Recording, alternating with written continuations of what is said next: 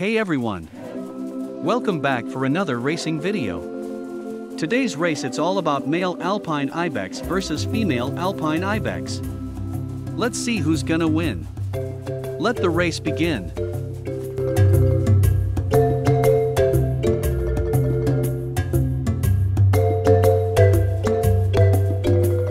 The Alpine Ibex is a large species of mountain goat native to the Alpine regions of Italy, France, Germany, Switzerland, and Slovenia. Its thick coat is a uniform brown on the body, with a pale underside and a darker coloration on the legs and tail.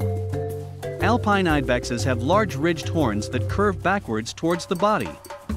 Males are much larger and heavier than females.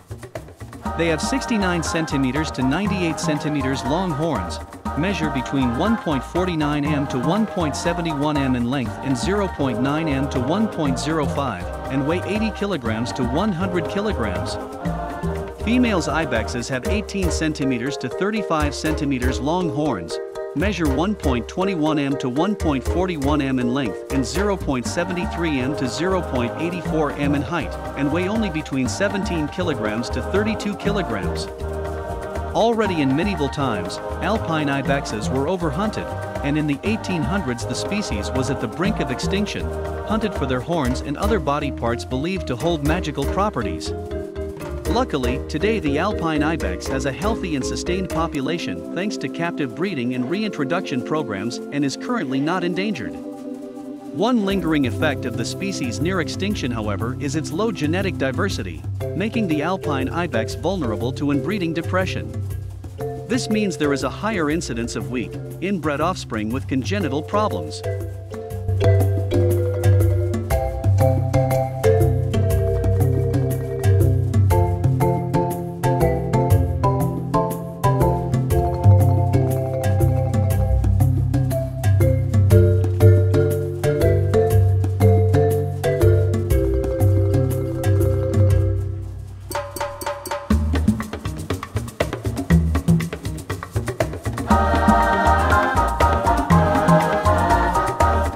And the winner is the male Alpine Ibex. Some fun facts. The diet of Alpine Ibexes is naturally deficient of salt, which is why they will often lick leached salt off of rocky surfaces. Alpine Ibexes appear to be under little threat from predators, with most Ibexes dying of old age, diseases, or starvation.